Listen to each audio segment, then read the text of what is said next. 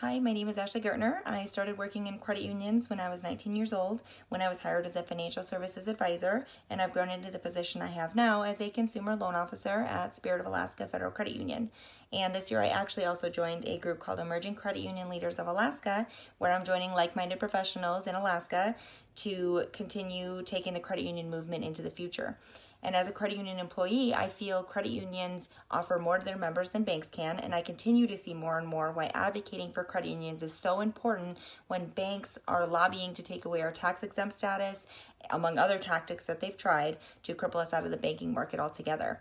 I believe that credit unions are all about people helping people, which is why I feel it is so important to keep a presence in DC to make sure that new legislation doesn't hamper us from giving our members the service that they deserve. Thank you so much for considering me for the 2019 GAC Crasher, and I hope to see you there.